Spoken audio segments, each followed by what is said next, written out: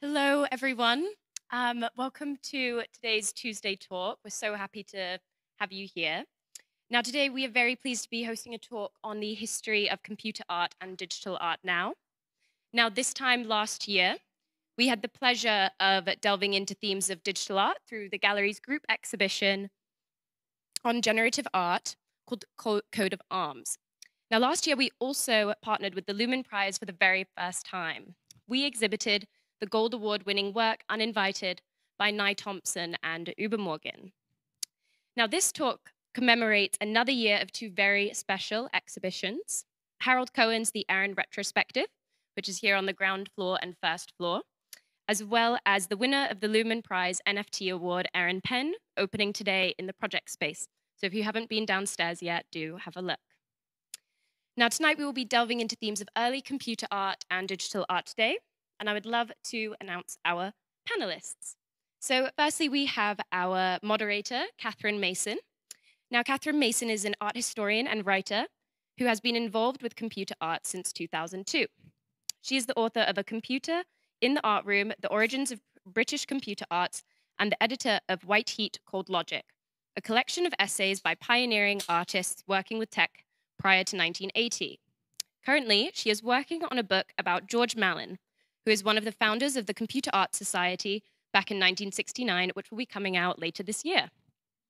Secondly, we have Alex Estorick, who is a media theorist who seeks to develop socially progressive approaches to new technologies. As editor-in-chief at Right Click Save, he aims to drive a critical conversation about NFTs, blockchain, and Web3. He is now the contributing editor for art and technology at Flash Art, establishing the magazine's digital column, The Uncanny Valley. He contributes to various publications from Frieze to the Financial Times and recently published the first aesthetics of crypto art. Next, we have Boris Magrini, who is the head of program and curator at HEC, the House of Electronic Arts, based in Basel, Switzerland. He studied art history and philosophy at the University of Geneva and received his PhD at the University of Zurich, and a new media art and he regularly contributes articles on contemporary and new media art in magazines and exhibition catalogs, and has curated group exhibitions on topics of ecology, artificial intelligence, arts and games, and counter-cartography. His book, Confronting the Machine, an inquiry into the subversive drives of computer-generated art, offers an analysis of digital art that questions its traditional evaluation. And finally, we have Aaron Penne, joining us remotely from California. And now Aaron Penne is a renowned artist and engineer making generative artwork with code since 2018. His work has been sold at Sotheby's, shown internationally at galleries and museums, and is collected by hundreds of individuals today. He is the director of engineering at Art Blocks, helping to build the future of generative art as a medium. And in 2021, he was one of the top 50 artists in the NFT space globally. And he is this year the first winner of the Lumen Prize NFT Award. So I will let you guys take it away. We will have time for questions at the end. So yeah, enjoy.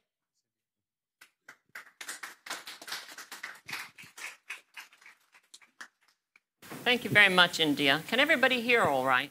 Is the mic turned on? Yeah, good? Okay. Well, I just wanted to start off by giving a little bit of history of myself. When I first became interested in digital art and first started to learn about it back in 2002, prior to that, I had a very traditional art history background in the early 1990s. And this basically was sculpture, painting, and architecture. We had one session in 4 years, and that was on photography. So that tells you really about the very conventional art history background that I came from. But in 2002, I joined a project at the University of London and started to become interested in the digital. And at this point, there was very little to read about. There had been almost no books published. There had been literally 1 or possibly 2 PhDs written. There was almost nothing to read. Most art historians ignored it. Museums and galleries largely hadn't heard of it. And maybe they were showing some digitally manipulated photographs, a few progressive ones, but that was about it. No dealers, commercial dealers, were interested in it. There was no market for it at all that anyone could see. In fact, I don't really think it's an overstatement to say that nobody in the conventional, the traditional art world was interested in digital art in any shape or form at all. And we might consider some of the reasons as to why this, why this was. But now we can fast forward to 2022, which coincidentally, as it happens, is 20 years later in my career. And we can see that we have one of the greatest first-generation pioneers right here, Harold Cohen, whom we're sitting in amongst in this gorgeous gallery in the West End. And I'm told by the gallery that the show has nearly sold out and that museums have come calling and that it has created a great stir and buzz amongst the press. So this does seem very emblematic of change. We also have a much younger artist here, Aaron Penne, winner of the Lumen NFT Award, showing downstairs in this gallery too. And many people think that NFTs are going to be the game changer for the future in the art world. So this exhibition that we're in here today gives us an opportunity to see the beginnings, if you like, with Harold Cohen from the late 60s, right through to the latest developments in this field with the NFT art downstairs in one place. It's kind of a unique opportunity. So I'm very excited to be here and to have such great members of our panel. And I've noticed the past couple of years a general growth in people wanting to find out about the history of digital art. And I thought we'd start off by saying, asking if any of the members of the panel, have you also noticed that there's a burgeoning interest in where this comes from and what is the tradition in which we can place this work? Would you like to start, Boris, and just ask, let me know what you think about the history and how you see an interest? Yes, of course. My microphone is on as well? Can you hear me? Yes. Of course, it's definitely true. We are seeing a growing interest for digital art. And I think, I mean, it seems like an obvious reason, the pandemic, the arrival of NFTs, certainly contributed in raising interest for digital art among us, not only the art world, but the broader public as well. Whether that comes along with an interest for the history, I would hope so. I think so. I think naturally when people are interested in a field, in a production, artistic production, then there might be some people that want to dig into it and goes back to the history. I believe sometimes we have a little bit of also a way of filtering history, right? And we always think back in the days when we were not there. And then as we grow older, we realize that the way, the perception we have for the history is always a bit shaped and filtered. So Harold Cohen was already a quite successful artist. I remember I also had the chance to interview him when I was doing my research. And he was a very successful painter before he moved to California, and then he started to program. And of course, he lost some of his success by delving into computer art. But nonetheless, he has quite some important exhibition also with his activity with Aaron, with his computer art. It's true that digital art and, in a broader sense, new media art has been neglected by many institutions, many festivals. But nonetheless, already in the 90s, there was already with the net art movement, there was a growing interest for media art. What happened is that some of the institutions specialize on this activity. I come from an institution that is also specialized on media art and electronic arts. And that is to be questioned if it's a positive activity or if it helped to marginalize this artistic production. I don't believe so. I believe that having some institution and some festival arts, electronic or transmediale, for example, that focus on this artistic production do not marginalize the artistic production. And we have seen in the past also artists that managed to move between these worlds, between the contemporary art world and the specific art world. I think it is a chance now, of course. Also, I think digital tools become more and more present in everyday lives. And I see also in artists freshly coming out from art schools, that they use these tools. They simply use artificial intelligence or iPads and iPhones or software for artistic production. And they don't even consider themselves as belonging to the marginalized field of digital art. And that's, I think, it's a positive trend. Yes. So, thank you. And what about you, Alex? You in your publication, you have explored some history of this field, haven't you? So how do you see things developing? Is there a change? Are you noticing a difference? So first of all, hello, everyone. I think one of the things that strikes me is the emergence this year of an interest in generative art. And this is obviously something that Aaron can speak to better than I can. But I think without the NFT, without the marketization of digital art, that there probably is no resurgence of interest in generative art, and possibly in Harold Cohen. I personally, having studied Harold Cohen myself, I'm personally, extremely proud to see his work being celebrated like this, because he is a pioneer who was exhibited with Matisse when he was a painter in his own right as a human. And so he did, like Boris says, he sacrificed a lot to give it all up to program and AI to make the art for him, so to speak, or with him. I think, just to kind of, I'm not a kind of pro-market guy, but I think in the context of a crypto crash this year, I think that has created the conditions for, frankly, a publication like mine to do its work, hopefully more successfully, which is to say, when the hype drains away, what critical frameworks are you going to use to evaluate digital art, generative art, etc.? Yeah. So for me, I think there is a renewed interest on the part of collectors to find some, shall we say, kind of real historical or cultural value underlying this work.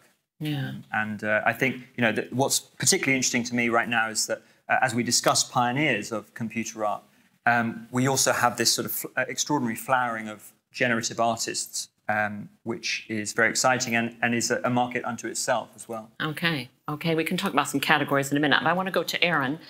Aaron, do you see yourself as part of a historical tradition? Do you see yourself placed within art history, the work that you produce and your methodologies and approaches to your work? Yes, absolutely. I think it would be impossible to do what I and my peers do today without recognizing the past. There's a quote that Frieder Nack said that I like to reference often, that artists looking, once they reach a certain age, look back and realize they've been part of silent conversations. The work they've done is part and parcel with the work that's been done in the past. I think it's really important to recognize that and place our own work in the context. This specifically computer-based work, from my perspective, the generative side of things, has been going on since the early 60s and much before in other types of art, music, and land art. But computer-based, Vera Molnar, Herbert Frank, A. Michael Knoll, Frieder Nack, all these artists have paved the way, certainly, for what I do specifically. I think it's the emergence and the accessibility of technologies that makes it so readily available to folks like myself to, instead of painting or drawing, pivot to what has become a native tool, using our computer to express ourselves. And I think it's right that we put that context in the traditional art world. Great. So we mentioned there a little bit about that digital art is not just any one thing. We've talked about generative, and it can encompass a huge amount of things. Back in 1969, the members of the Computer Arts Society, which was a UK-based organization, but with an international outlook and an international focus, a group of like-minded artists named it the Computer Arts Society, with arts in the plural, specifically because they wanted to encompass all the different approaches to using computing and digital information technologies, which could include dance and what we might call multimedia and installation work these days. But they had to specifically spell it out at that time, because otherwise people considered art to be simply painting on walls. So we don't perhaps have to do that in this day and age, but do we have to think about names or definitions or categories for this type of art, or does it not matter? Is it ridiculous to sort of even consider trying to define something that is so nebulous and so wide-ranging, encompassing such a large number of different people and different approaches? What do you think? Well, Boris? That's true for everything, right? Yeah. I mean, if you talk about music, movies, literature, art in general, I think that's impossible to want to pigeonhole one activity into some categories and some set of rules that describe the activities that you're doing. Going back to Aaron Cohen, I remember in several of his articles, he always refused to be. He even wrote an article that we say, I refuse to be put in a shelf, yes, in a category, in a label. Yes. And I never stopped doing painting, actually. He said my activity with computer was actually a natural, for him, continuation on his delving into what does it mean to make a painting. And for him, using a computer was a way to broaden the research on that topic. I think, but this is something also interesting, because, for example, if we talk about NFTs, of course, NFTs are not. It's not an art style. NFTs are smart contracts. it's a way to commercialize digital art, and but on the other hand, and this is where it might be contradictory. On the other hand, we see also that some NFTs that works very well, for example, the profile pictures or some GIFs or some, there is an aesthetic that somehow becomes popular and becomes successful, and that do influence, in my opinion, also some production. And so it's true, NFTs are not a style, it's not an art.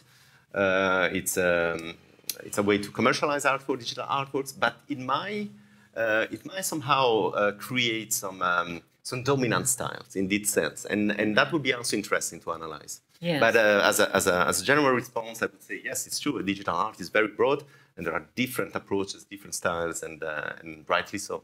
And so, do we even have to say the word digital at all? I mean, why are we talking about the method and the tool behind it? Why aren't we just saying art? It's just art. What do you think, Alex? I mean, why do we have a specific category that we talk about? Why did I write a book called A Computer in the Art Room? Because I was trying to get people to realize that dichotomy of, an art room, a computer shouldn't belong in there. So, oh my gosh, but it did. So what happened then? So because we don't talk about oil painting. I mean, I suppose we might have a conference, I suppose, on on methods of oil painting. I think there is still people talking about painting and painting has never ceased to be exciting. Yeah. So I think sometimes it's useful to have a category to which we can relate, and to which there is an history, and to which we can somehow set some parallels, or some institution that focus on a specific production.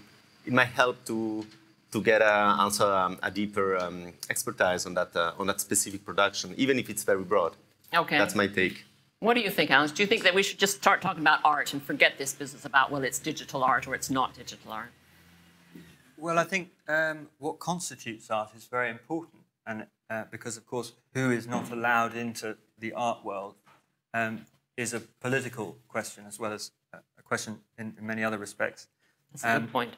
If I may, the kinds of work that you're talking about, the GIFs and the animations that have emerged since the NFT, in a sense represent the output of what you might call a mass global community of digital outsider artists, so who might once have been described or self-identified as digital illustrators, game engine designers, etc., but some of whom took on the name NFT artist as a way of sort of sublimating the rigorous craft that they always practiced but wasn't recognized. Okay. So the question of what is and isn't regarded as art is obviously very important.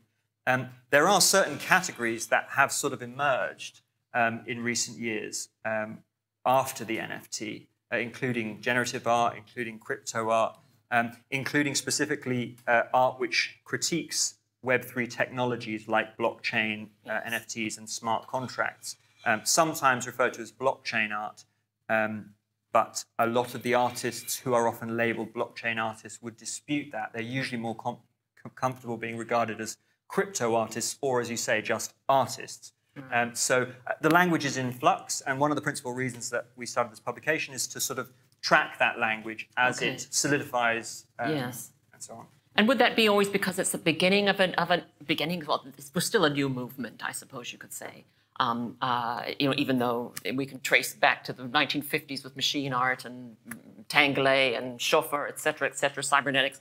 But is that because it is still fairly new, and so terms are in flux, and so we shouldn't expect anything to settle down or be definitive? Or is it just the way that the art world has become very, very fractured, and that almost anything goes, and you're going to find your tribe for whatever thing you're interested in? My perspective is that the recency, the newness of it is a big part of this. I mean, the computers have only been used for the past 70 years. It's only one lifetime passed. Meanwhile, painting and everything has been going on for millennia. So I think it's relatively new, even going back to mid-century. And it's a new tool, bringing with it new processes, which potentially brings interesting questions, around authorship, around implementation, around dissemination. And the computer itself, coupled with networks, with global connectivity, is such an explosive shift in the way we interact as a society that I think it brings not only new tools and new technologies, but also new ways of thinking and interacting. So I think it's just a very new tool body of tools. And once we assimilate that into our normal everyday life, I think it'll be much more natural to say things like art rather than digital art.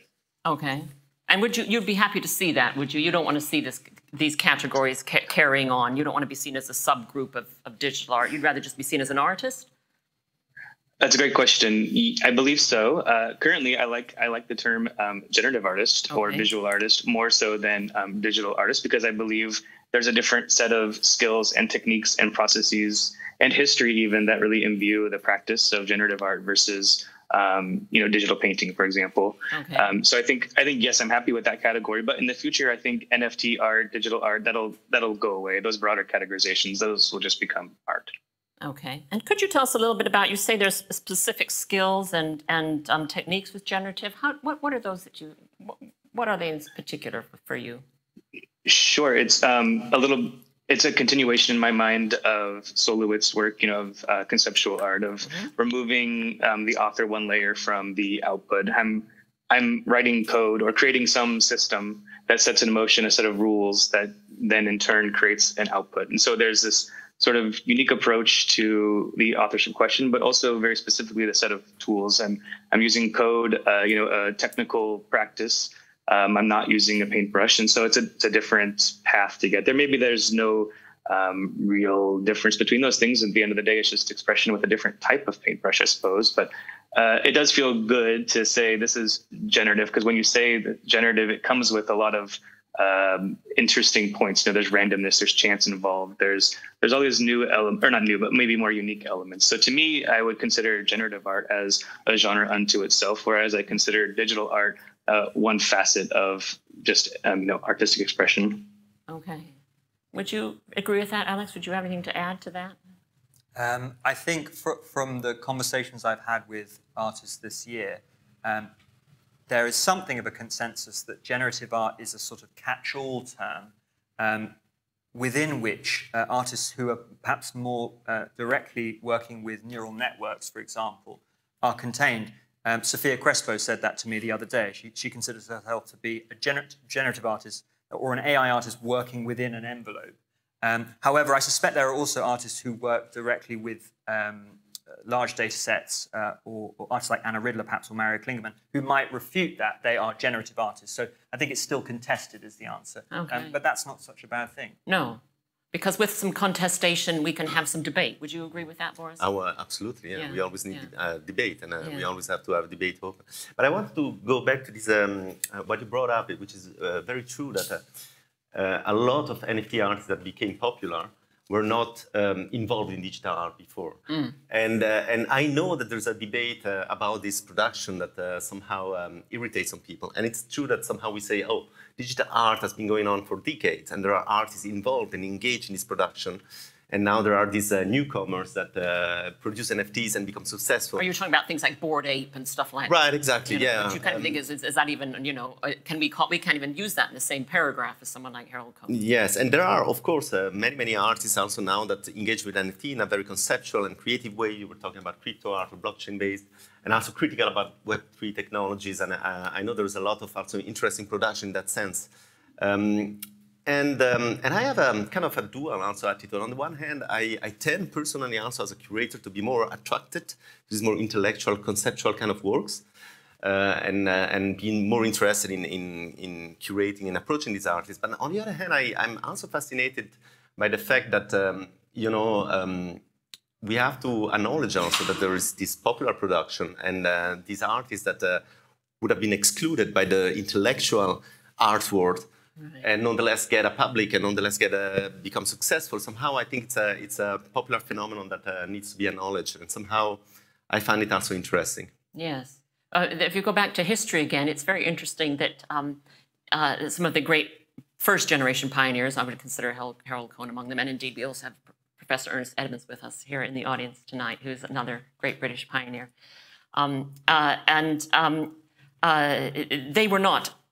They were not accepted during their day, and they struggled to get any kind of recognition. There was very, very, very little art world recognition in the early days. So now it's a complete flip, isn't there? Because now we have people who are sort of outside the mainstream art world, who are suddenly getting lots of recognition. And I guess, or can get lots of recognition. It's possible for them too. So I guess that's partly because of the change in the technology, would you say, and the change in, the fact that things have just progressed so dramatically. So we now have social media, and we have ways you can promote yourself. Absolutely. Of course, social media play a huge role nowadays. Yeah. It's another way. I mean, back then, the main channels were very few, and they were very hierarchical.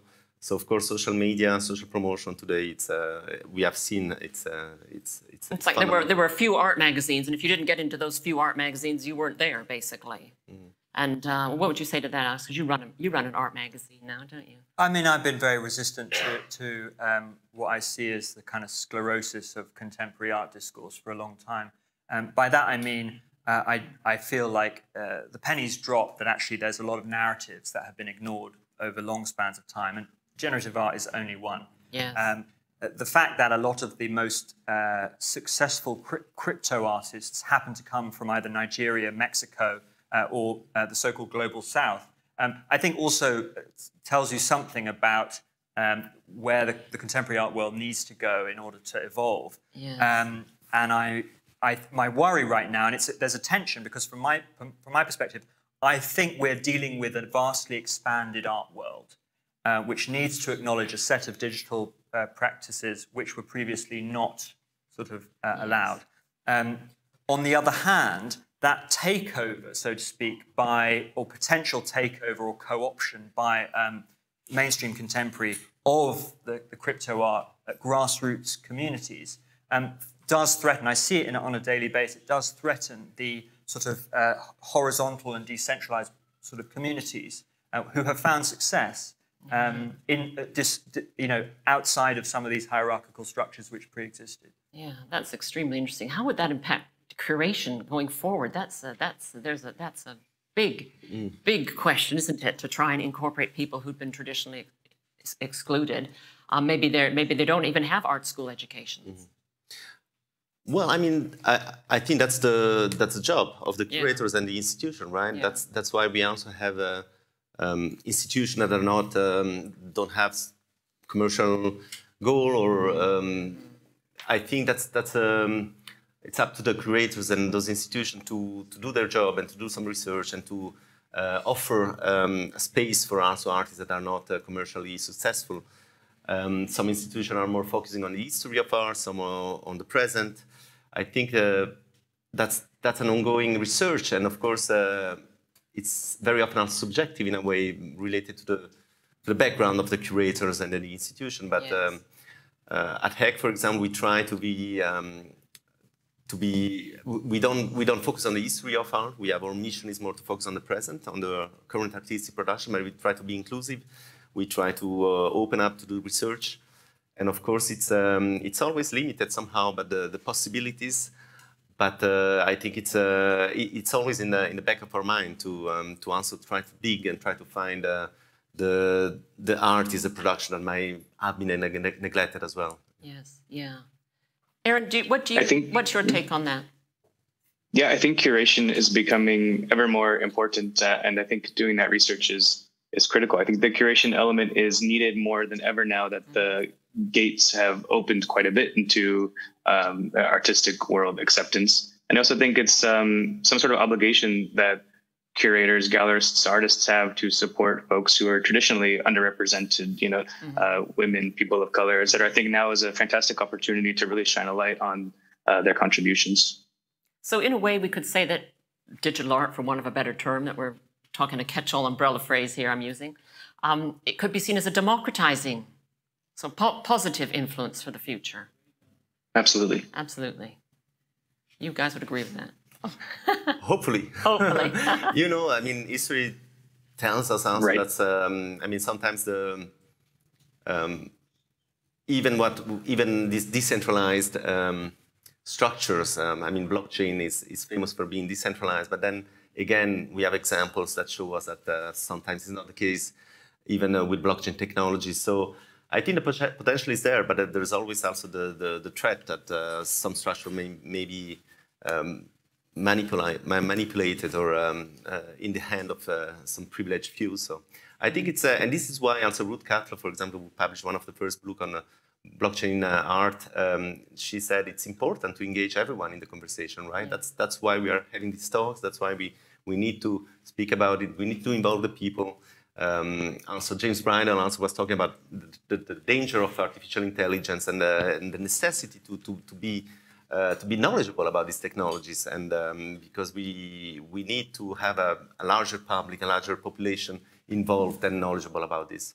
Yeah, yeah. You've got anything to add to that, Alex? Well, I'm naturally sceptical of new tech paradigms in general, and I think one of the roles that curators or facilitators of digital art, generative art, have is to make sure that it doesn't. Yeah, we don't reiterate old sort of hegemonic structures. I think in some ways the blockchain, NFTs, and smart contracts can be used in a way which is potentially progressive. But I also know that there are ways in which, for example, a smart contract automates what happens in the future based on what you intend now, which doesn't sound like a recipe for a kind of, enlightened, progressive world. So I think, in a sense, I feel like there's a battle going on for control, progressive control of the technology. And I would say that one of the privileges and I think one of the fundamental shifts that's taken place in recent years is that, and it may be the result of the NFT, is that artists are no longer segregated in a way and are commentating on the world from a separate position, from a white cube. They are, in a sense, capable of designing progressive technologies. Yes. And so there are certain examples of the tech industry following particular artists in the way they're engaging with technology in a way which is critical, particularly surrounding the data sets used to train AI, etc., and so forth. So I think art actually, technology is fundamental to both art and science, but the politics of that technology is a live issue, and that's an issue that artists are always generally engaged with. I have to say that there is the market for generative art tends to be preoccupied with the sort of seductive aesthetics of the work, but I think a lot of artists who work with generative systems are also very mindful of the ways those systems can be potentially turned to, shall we say, non-art purposes. Right. I'm personally most interested in that, although I like nice pictures too. When you mean the seductive, you mean the what we would call the aesthetics, the beauty, that sort of Well, thing? there's a kind of ongoing hunt for the grail of generative art, or what they call grails. So these kind of outlier images which are so exceptional that they must be masterpieces. Okay. And that has created a kind of a very exciting market. But I sometimes think that market detracts from perhaps the social implications of that. I see. That's extremely interesting, isn't it? I was doing a talk a couple of weeks ago for the Australian National University and their School of Cybernetics. And one of the questions that I was asked was, what are the masterpieces of digital art? So I think that's quite interesting. What do you feel about the term masterpiece, which I think has some problems and some connotations and some history in itself, doesn't it? I mean, do we even need to think that there is a masterpiece? Why? But, masterpiece, for me, I think more in terms of what are the works that kind of made a breakthrough or kind of brought new approaches or inspired people.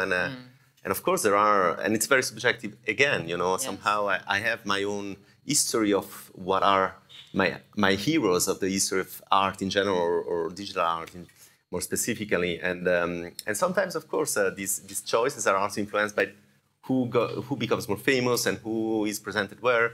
So you're also biased somehow in your own history of what is relevant. But the more you study, the more you research, the more you can make your own choices and your own selection. So I think it's important, and I think apart from the word masterpiece, I think it's also, I know there are some artists that have been extremely influential, and I think they deserve also the attention and the recognition. Yeah, yeah. But it almost sounds like you have to become your own curator nowadays, doesn't it? Because there's so much out there, and there's so much that, well, frankly, good, bad, and indifferent, I suppose. I mean, I'm not going to put any judgments on it, but you have to wade through so much stuff. So I think that's very interesting what you're saying. What would you say to that, Aaron? The having to wade through so much material out there and attempting to find something that is good or is that a useful term at all to attempt to make any kind of judgment, do you think? Yeah, I think from the curation perspective, it's critical to wade and find things that resonate. I think the good is very subjective, as was said. I think finding things that resonate or inspire you or lead into some other conversation, I think, is more important than finding something that's potentially aesthetically good. The stuff that is most interesting to me is using these new technologies from an extension of conceptual art. Seeing the aesthetic and beauty is fantastic, of course, but using these new tools in new ways to extend some exploration of concepts, I think, is more exciting. And so finding a masterpiece within that world is quite different, of course. And so anyways, I think finding works that resonate and inspire others, I think, is more important than finding aesthetically good work. I like that, finding works that resonate and inspire others rather than trying to find a masterpiece. That's a very good question. I should have had that answer when I was asked that. Now, Aaron, you have said that one of your goals is to inspire other people. I read that on one of your websites. How do you find? I mean, how do you go about that in a sort of practical sense? Sure. I think any artist's goal is to reach out to some other person and have some, connection, remote or otherwise. And I think that's maybe what I mean by inspire. What I also mean is to strike a note of curiosity. There's both a technical aspect to these works and I could do that sort of conversation happens a lot with minimal geometric generative art. And so I think that is exciting. I love that. Inviting creative folks who maybe are not used to using a tool such as a computer into that world and bringing them into this sort of engineering computer software kind of paradigm is fantastic because it's a practical skill and also a new lever that they can use. Also, I think bringing folks who consider themselves maybe more left brain, maybe more logical, more computer oriented into this creative world and finding this overlap where you don't need to be one or the other as an individual. You can express the full strength of your personality using these tools. So to me, that's what I mean by inspire or engender curiosity. And it's easy to do that in this day and age because of the internet, isn't it? We can have somebody call in from California when we're here in London. Absolutely. Well, the first generation pioneers, people again like Harold Cohen, they tended to emphasize the actual physical object. And in fact, we're sitting here in this gallery surrounded by actual physical paintings. Whereas much generative art today exists only on a screen, and that would, I think, include your work, Aaron. So do we think that something is lost because of this? Or is it just absolutely fine and fitting and typical of our time that we all walk around with little computers in our pockets and we spend huge amounts of time of our lives lived online? Or have we lost something by not having a physical object necessarily for art? That's a big question. I have thoughts on this quickly. Instead of something lost, I would say if used correctly, it is something gained. Something gained. Frequently with my projects, I make large scale prints and provide those to collectors. And they look beautiful. It's a physical object. You hang them on your wall. You appreciate them daily. I'm interested in creating light sculpture, and I'll be working on some physical objects in that world as well. But works like rituals and time-based visual work, of course, need a screen or some way to convey the movement over time and the audio. And so I think it's important to use the right sort of display medium for whatever the artwork is. I think that's still important as ever. Who would like to go next? Who would like to add? Well, I published an interview with a generative artist called Tyler Hobbs yesterday. Okay. Whose work is, I have to say, fascinating when it's printed, because what you're looking at, the marks that you see up close, are not reproducible by hand. So, which is to say that they are physical marks, printed marks, which are only conceivable through a natively digital approach. Okay. Which for me is, and to quote him, what's interesting for me is that it required computers and digital and programmatic thinking to arrive at a new form of painting that actually felt fresh. So I think that's very interesting, and I think for Hobbes anyway, there's a kind of an interesting dialectic between the physical and the digital which goes on, and that this idea of born digital art doesn't exclude, I think, the production of new objects. Of course, the NFT, what's interesting about that is that it creates discrete digital objects. Yes. And in some respects, that actually has a lot to do with painting. So. Okay. Would you like to elaborate on how it has a lot to do with painting? A lot of people wouldn't see NFTs having much to do with painting. Well, okay. Well, one way in which it doesn't have anything to do with painting is that the thing that you're buying is a certificate of authenticity on a blockchain, Right. and that I think the average time people hold NFTs now is still 30 days. Wow. So display of discrete digital objects is clearly not, or is not probably the primary reason for focus of that work, but actually as a commodity it is. Right. However, I have to say, we studied all the data, all the tags on Super Rare around a year ago, and what we found was that 30 of the top 50 tags that artists were using to associating with their work had nothing to do with traditional fine art, but 5 of the top 10 did. So you found words like nude, portrait, abstract, surreal in the most popular crypto art tags. Okay. So there are, as it were, there is sort of the residual influence of painting and canon, even on this sort of... That is really fascinating, isn't it? That makes you feel slightly better. What do you think, Boris? On this question, I had just a thought. I was invited to give a conference in St. Petersburg a couple of years ago, and I remember I was invited to talk about artificial intelligence and art, because we just also had a show at Tech on Entangled Realities, which focused on the latest production on art and artificial intelligence. And at the end of the talk, there was an old professor at the university said, "But look, I have this painting here of this mountain. For me, this is a real thing. This is a real thing. It's not this artificial intelligence art." And I said, "But you know, the mountain is real. Of course, you can go have a look at the mountain, take a hike. But artificial intelligence, as well as real as the mountain, we use it every day. It's getting more and more pregnant in our society. So artists who approach artificial intelligence do approach a real thing, just like the mountain, painting a mountain." And I think for me, it doesn't matter if it's a real object versus a digital object.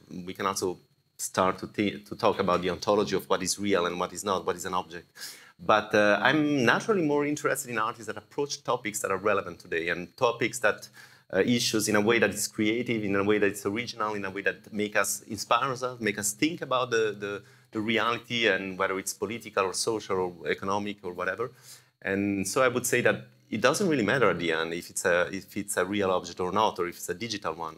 What interests me is really the content and the approach of the artist. Okay, and what it's trying to say, and if it addresses concerns. Right. And one of the main concerns that I've heard people talk about with NFTs, and indeed some digital art, they tend to categorize these all together, and we've discussed maybe why there's problems with categorizing things, or how difficult it is to categorize them, and how some people don't want to be categorized, and nor should they. And that is, of course, the big climate change emergency that we're in, the crisis that we're in. So can we justify using all of this electricity, energy, to maintain this sort of material? Does it have to stand up and speak for itself in order to earn its keep? I mean, that's a big question, isn't it? Let me start with you, Aaron. What would you say to that? People who would criticize NFTs because they just use up lots and lots of energy, and they're built on tech which you cannot fix. You just have to replace. Therefore, you just chuck it in the landfill when you're done. I think it's a completely valid criticism, of course, and something to be very aware of. For what it's worth, organizations like Artblocks, I think, do a very good job. Speaking as a representative of that company, now that do a very good job of being aware of this issue and doing as much as possible, with offsetting carbon emissions, donating to charities and organizations that work towards it. But I think also larger scale, speaking on blockchain in particular, the Ethereum blockchain is the dominant force in the NFT world. And we just went through a large technical shift where each computation is now done using 90, whatever the number was, a large amount less electricity. And so the climate change issue is no longer there for the Ethereum blockchain in particular. Speaking of computers, electricity, digital screens, of course, that's still an issue. And I think that's more of a large cultural issue rather than it is specifically an art one. But I do agree with Boris that the more interesting artworks are ones that maybe draw attention to issues such as this, or have something to say beyond just aesthetic interest. I think even though these things are digital and maybe a little bit more immaterial, it's still important to bring the soul and bring current social issues and politics into the art. You can't have expression without those things. So I think it's important. Thank you. Do you want to add anything to that, Alex? No. Boris, what well, but you know, it's a big discussion. Memo Acten, one of the artists, I think he's one of the first who really published a research about how proof of work based blockchain technology are really consuming a lot of energy, and there's a lot of discussion about proof of stake, proof of work. Ethereum just changed into proof of stake, for example. Still, I think on the other hand, it's quite unclear somehow. I mean, those research are also ambiguous sometimes. You know, somebody said that when you do a Google research, you consume just as much energy as when you mint an NFT, or you know, or if you go into the what does it mean to produce such an old canvas. There's certainly also some consumption of energy. It's difficult. I mean, it's not to minimize because the facts are there. Blockchain use a lot of energy, especially proof of work. And it is something that we need to address, but I think we need to address that also beyond the simple NFT production. I think it's energy consumption. It's a big topic, and of course we need to be more sustainable. So yes, it is a question, and we need to address it. I think, and as usual, I think it's also something that should be addressed by politicians. First and foremost, I mean, of course, we are all involved in this conversation. We need to be more sustainable, but I think some decision need to be taken in that respect on top level. I think we're just going to chat for about 5 or 10 more minutes, and we'll open up for questions. For something that is non-physical, as we've said, what kind of a legacy do you see? How about you, Aaron? Let's ask the artist. What is a legacy that I mean, you're very young still, and you've got a long career ahead of you. In fact, you're doing very well so far. But what kind of a career and legacy do you see for your work and indeed the generative art field that you see yourself within? It's a tough question. I think that exploring new conceptual areas is what I would like the legacy to be, and maybe not quite yet, but that's the ultimate goal. I think pushing what you do as an artist into maybe a little bit an uncomfort zone, maybe stepping just out of your depth and exploring that area, maybe going into technologies or tools or aesthetics or themes that are maybe a little bit uncomfortable. I think that's an exciting place to go. I don't know if legacy is something I care all that much about, to be quite honest. I think I care more about the people now that are alive now, and making sure that folks are able to, have some curiosity and some joy with what they do and how they approach their day. And if art is able to bring some of that, then all the better. And when we talk about longevity, which I suppose is something that goes hand in hand with legacy, doesn't it? How are you seeing your works progressing and migrating from into the future and different platforms? Sure. This I would love to talk about. Rituals, the project we submitted for the Lumen Prize in particular, is conceptualized as an infinite artwork. If you let it play in a browser, assuming that the browser doesn't get unplugged, it'll play new forms and sounds for 9 million years until a memory issue happens on your computer. So the concept is infinite. Of course, that's not practical. And maybe in 10 years, 20 years, 30 years, the technology to run one of these artworks will have shifted.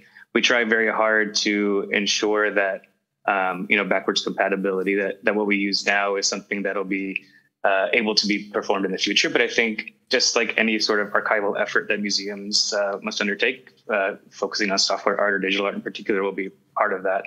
The Ethereum blockchain, it's a decentralized system. There's computers all across the world that have a copy of the artwork that generates the image that's showing on the screen right now.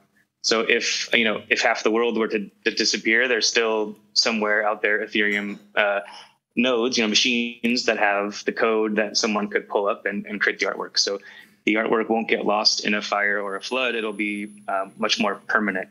And so I think that's a big, interesting theme around this NFT or this art that lives inside of NFTs in the art blocks fashion, the code-based fashion.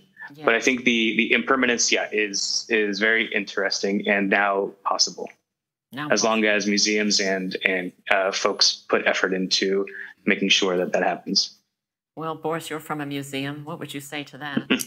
To which aspect exactly? Well, the longevity. There's very specific conditions. This is a big topic. There's very specific conditions. Well, we also have a collection of digital art, more than 70 works, and we have a woman who is specialized in conservation of digital art. And it's really a delicate and difficult science, I would say, because it's still ongoing. Yes. You think that you just keep the USB stick or the hard drive or whatever the artist give you, and there's also two missions that you have. One is to conserve the work, and the other one is to make the work available.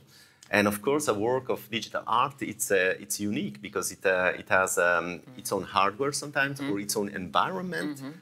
We had a work, for example, based on the Google research image function, which changed over time, and so the work would not function even if you kept the same hardware as back then. The work would not function the same way. Because Google itself changed. Because Google changed, the environment changed. So it's a big, it's an interesting science. It's an ongoing science, an ongoing research, and it's very challenging. Yes. And it's fascinating, but it's important. And of course, digital art could be preserved. You can keep, and that's what you should do. Also, always make copies of the work in different environments, in different places online or offline, and are in different locations, also geographically, especially for fire, because fire can also burn a computer, not only an oil painting. Yeah. But theoretically, yes, theoretically it can be maintained, and if everything goes well. You know, also blockchain. Of course, blockchain theoretically are decentralized and can go forever and are there forever. But some examples show us that it's also not the case. Always, some blockchain can disappear. You know, blockchain are related. They function as long as there are a big community that use them.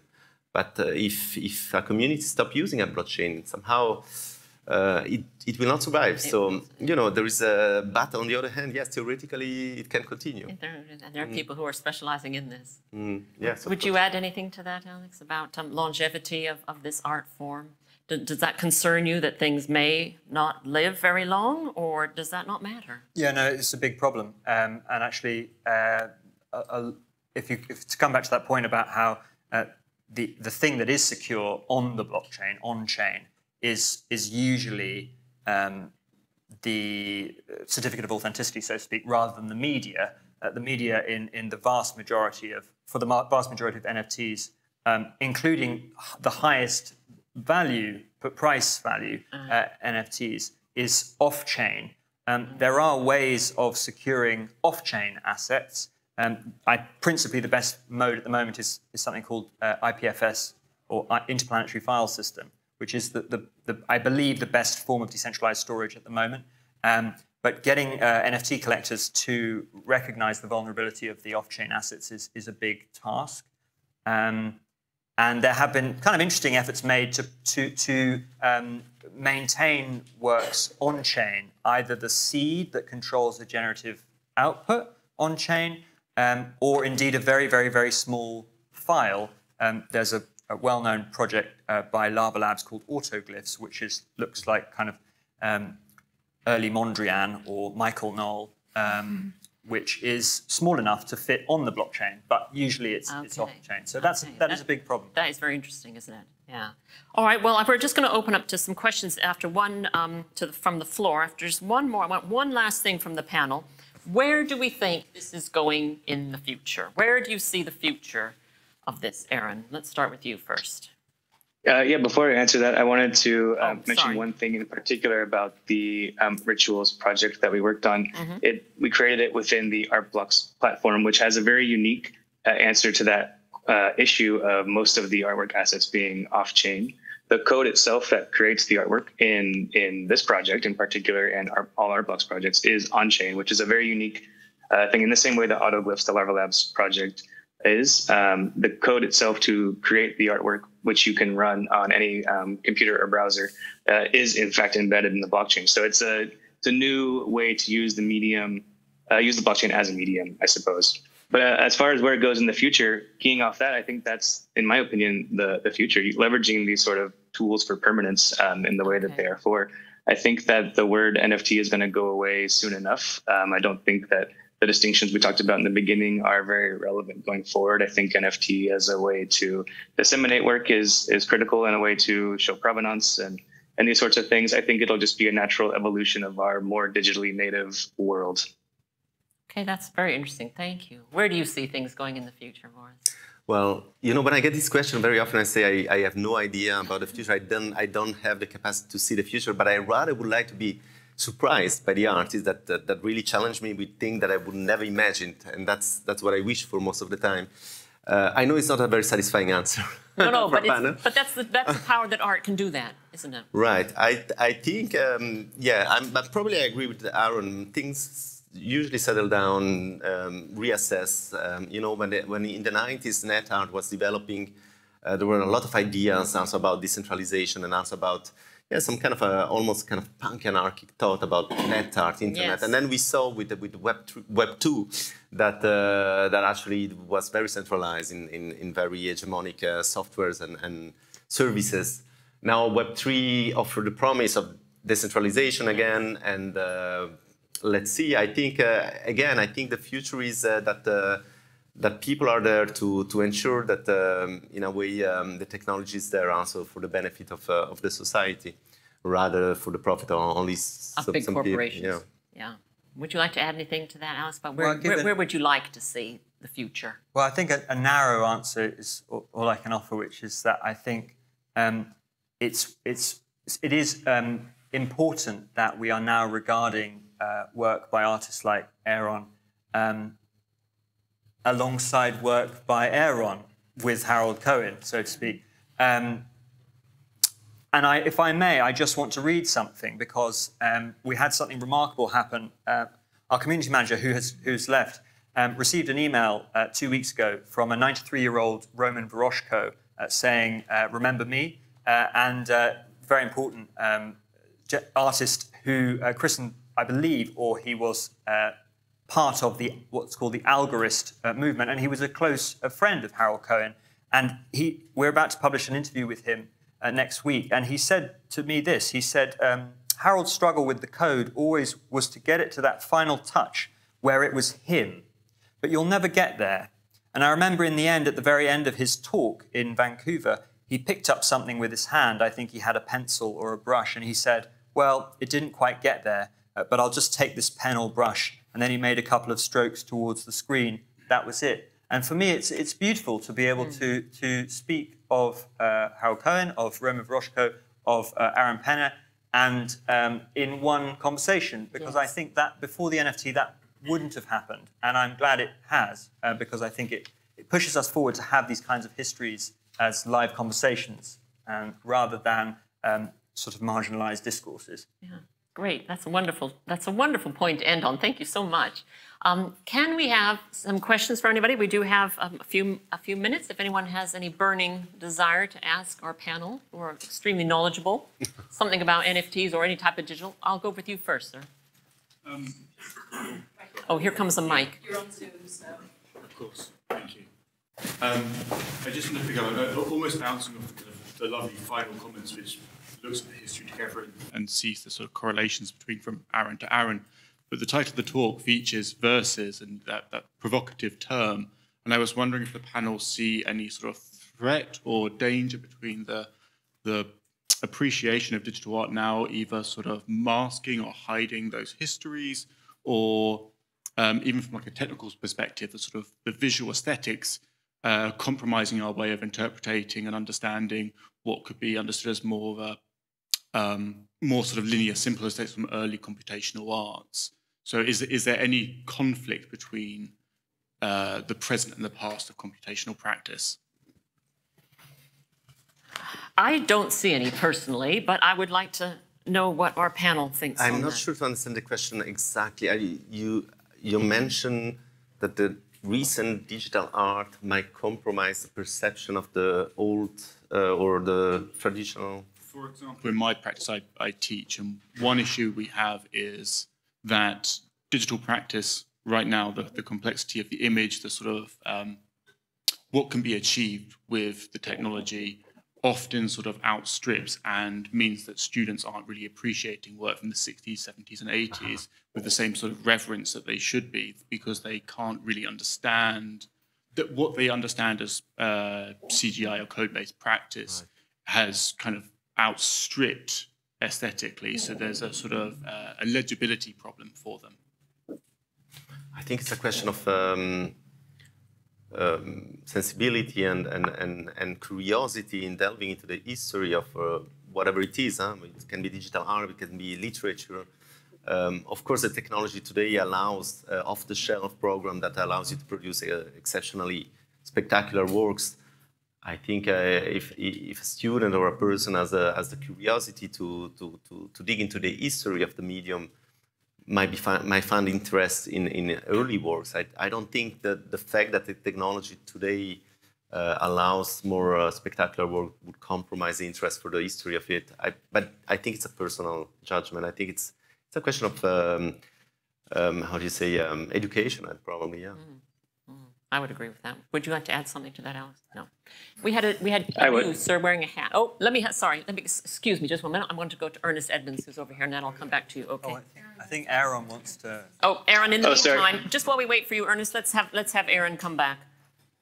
Yep, I agree, Boris, that it's a matter of education. I think you as a teacher can help provide that context around what the world was like and when these earlier works were created. And I also think it's important to engender that curiosity in individuals to go teach themselves. One thing that I was thinking of, I have the exact opposite reaction personally, very anecdotally, when researching these older works and seeing, for example, the outputs of Harold Cohen's Aaron system. I could go to an AI tool and write the word draw a perfect circle and boom, there's my beautiful circle. But if I see the robotic arm that Harold used, I think it's in the room with you now, and imagine drawing a perfect circle with a machine like that, that would take me years and years to construct the machine, program it correctly, calibrate it, et cetera, et cetera. So I think it engenders a deeper appreciation of the folks who came before us if we do that research. That's great. Thank you. Thank you, Aaron. Can I ask you, Ernest, to add your 2 cents, please? Thank you. I wanted to comment on the discussion about objects and NFTs. And maybe I could make a point, maybe a problem, and suggest a solution. The first point, the problem point, is that a lot of artists like Harold, like Roman, care very much about the object, right? If you take the painting on my left here and show it on a phone, Harold wouldn't accept that as the same work in any way whatsoever. Mm-hmm. And indeed, I remember when he sent me an Aaron print for a birthday a long time ago, he followed it up with a letter saying, I'm sorry, that wasn't good enough. The ink that I used to print it wasn't good enough, and I'll send you another one shortly, right? The file was not changed, right? So it was the same file, but there was a different realization physically, and he wanted to discard one and accept the other. A couple of days ago, I was having some files printed, and the guy who was doing it for me brought me 20 different white papers that I had to choose from, and it was very important that I chose a particular white paper rather than another one, I thought. So here's a problem. Because the NFT actually is about a file. We don't see a file. We see a realization from the file. The solution I propose, and I'm interested in comments on this, the solution is to think of it more like in music. The file is like the score. So what you buy when you buy a file is like buying a score. And that isn't the work. The work has to then be performed or realized in some way, and maybe realized in many different ways, some of which are rubbish and some of which are brilliant. And it seems to me perfectly okay to accept that. But it might be nice to be more open about this aspect of NFTs. Would either of you like to comment on that point? Yeah, that's exactly what Nelson Goodman, the philosopher, was distinguished between works that are unique, right, and works that can be performed and that they don't change. Like a work of Shakespeare, whether you read it on a book or you read it online, it's the same work you're confronting to. But I also think that digital art, I mean, especially if you think about the early net artists of the 90s that were doing work only online and only to be experienced on your computer, also because they were playing sometimes with the expectation. Think about Jody, the pioneer of net art in the 90s. They were also playing with the aesthetic of the glitch and the aesthetic of the viruses. And they were also playing with your expectation and your fears toward these viruses that could maybe interfere with your computer and your experience. So that's where you would experience the real work of Jody, not on a piece of paper printed. So it also depends, you know, it's an interesting thought you have, but I think, again, you will find examples that contradict also this idea. Yeah. So I hope this isn't a reductive introduction, but I was speaking to an artist the other day who's called Gambrud, who works with AI. And I asked him, because he does, he accounts for the ability to show work on a phone, on a screen, on a large-scale print. And I said, does he privilege one of those, as it were, methods of viewing? And he said no. He is also a well-known collector, and I wonder, I know that this is a narrow example, but I wonder whether there is a sense in which digital artists are increasingly conscious of the inherent marketization of the object, whatever that is. And so I know that one or two artists do not regard it as their primary focus, but of course Tyler Hobbs certainly does. And so and would privilege the physical print over a digital screen, at least at the moment, because the resolution is still higher. That's my. May I quickly respond? That's a very interesting point, and I didn't refer to this, but I think it's also very important that there is a way of making art that is actually intended to work on different formats, like on a phone or on a big screen or whatever. It's familiar in the world of branding. That's what branding people do. Okay, an artist can use these concepts from branding, and so that is another route beyond what I've mentioned about treating it like a score. So I agree with that. Would you like to add something to that, Aaron? What do you think about something existing physically or only on? Does it matter, or does it just going to be up to the individual artist for their preference? I think it matters. It's up to the individual artist and the individual project, what the end goal is, I suppose. In my mind, the end point for an artwork is when another person is experiencing it. So it's not enough for me to say the artwork exists on the internet. Anybody can go view it on their phone or print it up or see it on their large TV screen. I need to have some measure of influence on that final moment, I think, in order to get the artistic expression across in some projects. In other ones, fantastic examples of net art that's very particular. And in Ganbrid's example, maybe it's not particular at all. I think those are both completely valid depending on the artist and the project. For me in particular, treating the file as a score is something that resonates very heavily in this Rituals project. In particular, the score is literally written out, the musical notes that will be played and randomly selected compositions, and it will be experienced, by the user differently if they have nice, big bass heavy headphones, or they have small, AirPod headphones, or they have a large movie theater sound system. And so one of those is my preferred experience of the artwork, maybe not the right one, but definitely the better one. So anyways, yeah, I do think it is very important to keep that final experience of the artwork in mind in my own personal practice. Thank you. All right, one more question. You, sir, with the hat.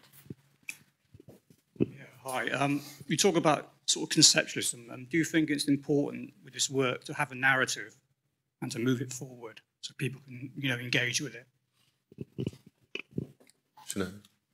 Whoever would like to answer. I tend, as I said, to appreciate works that are conceptually challenging and that they approach topics that are relevant to the society. But I also respect works that are purely formal research. So I really think we should not give as curator prescription what a work should be and how an artist should approach his own research, his own work. So I welcome all kind of experimentation. Well, of course, I think some works tend to be more easy to engage with, and some works tend to be more hermetics. I think we should welcome all of them. I think it's also very difficult, I mean, also that's tend to be also delicate, Do you do a work because you're interested in that research, or you do a work because you want to reach the maximum amount of public? That's the difference between commercial art, whether it's movies, literature, or visual arts, right? So what is your goal? So of course, if you want to engage on it intellectually as well. Of course, absolutely, and of course, I don't say that it's bad to engage with the maximum amount of people, because if you have something important to say, you want to reach the maximum amount of people. So there are all of different questions that you might want to ask. I just don't think it's my role to say what should be done. Would you like to add anything to that?